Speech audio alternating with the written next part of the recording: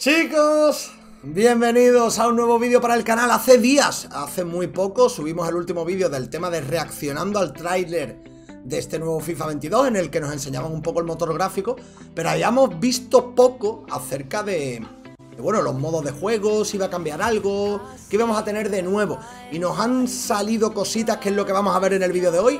Hoy vamos a ver especialmente los cambios que va a haber en FUT Champions para este nuevo FIFA 22. Y aparte de eso también vamos a ver las nuevas cartas que van a salir, que son las cartas héroes, ¿vale? Vamos a ver un poquito esas dos cosas y a ver qué de interesante tienen estas nuevas cosas en FIFA 22, chicos. Empezamos, gente, como hemos dicho antes, con el tema de FUT Champions. Aquí estáis viendo todo. He buscado un artículo de los amigos de Área Jugones, que la verdad que lo explica bastante bien. Yo tengo algunas cosillas apuntadas para tener mi chuletilla, que sabéis que me mola. El sistema de FUT Champions todavía no es seguro al 100%, pero filtraciones de gente que tienen mucho contacto con EA dicen que por lo visto va a haber una reducción en el número de partidos. A partir del FIFA 22 van a haber, según dicen, 20 partidos de FUT Champions. Cosas buenas y cosas malas que tienen. Bueno, pues sobre todo el tiempo. Vamos a tener que gastar menos tiempo en jugar los FUT Champions y vamos a tener más tiempo pues para poder dedicarnos a otras cosas, ya sea dentro del juego o en nuestra propia vida. 20 partidos en comparación con 30, pues hay bastante diferencia a nivel de tiempo. Para mí, yo lo veo corto. Yo no creo que 30 partidos sea muy largo.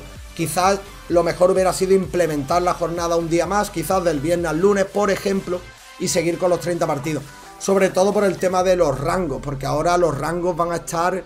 Es muy complicado meter tantos rangos en solo 20 partidos. Pero bueno, vamos a ver cómo lo hacen y cómo lo llevan a cabo.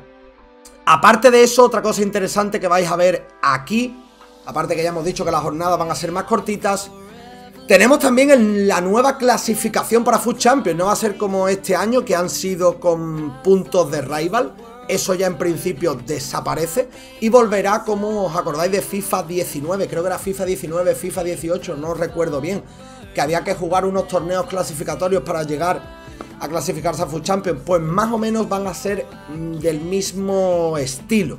Quizás no vas a tener opción a perder algún partido y vas a tener posibilidades de seguir clasificándote a FUT Champions, pero va a ser muy parecido a aquellos torneos pre-FUT Champions para que te dieran la entrada. Así es como más o menos creo yo que EA lo va a llevar a cabo. Todavía no sabemos cuántos partidos vamos a tener, cuántos vamos a tener que ganar o qué es lo que vamos a tener que hacer, pero va a cambiar lo que es la entrada a FUT Champions. Ya parece que no va a ser más con puntos de rival. Otra cosa que también han cambiado es el tema, como estáis viendo aquí, por ejemplo, esto me parece muy interesante.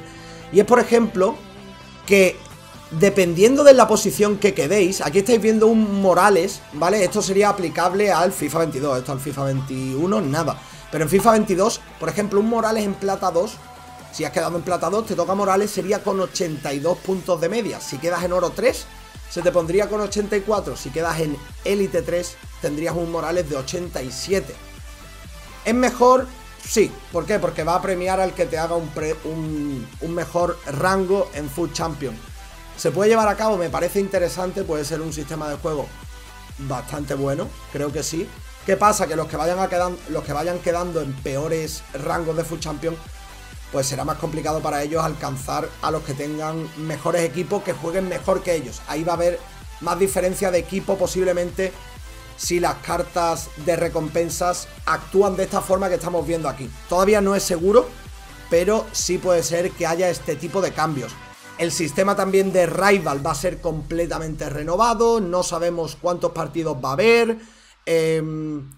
Ya vemos que, por ejemplo, este año una cosa que a mí personalmente no me gustó es que, por ejemplo, si yo jugaba partidos de FUT Champions antes de haber jugado los de rival, perdía esos puntos de más que podía ganar con rival, me los quitaban automáticamente en FUT Champions. Entonces con FUT Champions solamente podía ganar 400 por partido. Creo que van a cambiar ese sistema de puntuación, no sé cómo lo van a llevar a cabo. Lo veremos más adelante. Yo creo que irán sacando más cositas conforme vaya avanzando el tiempo. En agosto tendremos más cosas seguro. Y aparte también el sistema de Squad Battle también va a cambiar. Yo no sé mucho de jugar Squad Battle, salvo al principio del juego o para algún desafío. Pero en principio el sistema de Squad Battle también cambiará. No sé cómo lo van a llevar a cabo, irán anunciando poquito a poco más cosas. Y hasta aquí esto. Quiero que antes de que vayamos con los héroes me pongáis abajo ya en los comentarios qué os parece este nuevo sistema de FUT Champions. Si os gusta más con 20, con 30, ¿cómo lo haríais vosotros? Yo os digo algo, si yo tengo que jugar 20 partidos en FUT Champions, posiblemente juegue con 2 cuentas. No por nada, porque 20 personalmente me parece poco. Que después el pelo lo agradece, pero me parece poco. Así que posiblemente juegue con 2. Vamos a pasar ahora ya con los héroes, que son las nuevas cartas que va a haber en FIFA 22. Bueno, chicos, y en esta segunda parte vamos con estas nuevas cartas que anunciaron hace muy poquito. Ahí la estáis viendo, página de EA, esto es ya oficial. FUT Héroes será la nueva carta que esté en FIFA 22. Son jugadores que han hecho grandes temporadas, grandes carreras en sus equipos. Como por ejemplo aquí tenemos ya algunos confirmados, como puede ser Mario Gómez, jugadorazo, delantero tremendo alemán. Tim Cahill, el australiano si no me equivoco, jugó prácticamente toda su vida en la liga inglesa, en la Premier. Jorge Campos también, de la liga mexicana. Al Jaber, Fernando Morientes, Diego Milito, cuidado, ahí está Robbie King, gran jugador, Abedi Pelé y Clint Dempsey. Van a ir anunciando más héroes en agosto, pero os comento un poco cómo va a funcionar. Lo estáis viendo ahí, lo pone ahí. Héroes de FUT son nuevos artículos que homenajean a algunos de los jugadores que han hecho historia en el deporte rey y representan sus momentos más inolvidables para la afición. Y aquí viene, chicos, lo más importante, este segundo renglón que estáis viendo aquí. Hay que leerlo detenidamente porque aquí viene todo muy bien explicado. Los héroes de FUT poseen una química única, específica, de la liga que está vinculada a su momento de héroe. Los links verdes solamente se llevarán a cabo con cualquier jugador que esté dentro de la misma liga y del mismo país habitual. Por tanto, Fernando Morientes tendrá link verde con cualquier jugador de la Liga Santander español. No va a ser como un icono, porque el icono tiene la liga icono, engloba cualquier liga. Si por ejemplo a Fernando Morientes lo pegas o lo pones al lado de Kylian Mbappé, no va a tener ningún tipo de química porque no es icono. Es una carta, por así decirlo, que no tiene equipo, pero que sí tiene liga. A partir de ahora los links con estas cartas de FUT Héroes serán con liga y con nacionalidad. Así que estas serán las nuevas cartas también, creo que están muy interesantes. Veremos también cómo se consiguen, si serán por SBC, que me imagino que la mayoría serán SBC o objetivos, etcétera. Así que nada, con muchas ganas de FIFA 22. Vamos a ir viendo cositas cuando vayan actualizando. Iré yo también actualizando pues todo lo que vayamos viendo. Si te has quedado hasta aquí, agradecería mucho que te dejaras tu like, pulgar arriba, comparte el vídeo, suscríbete al canal, que no cuesta nada, es gratuito. Y nada, yo estaré por Twitch, como siempre.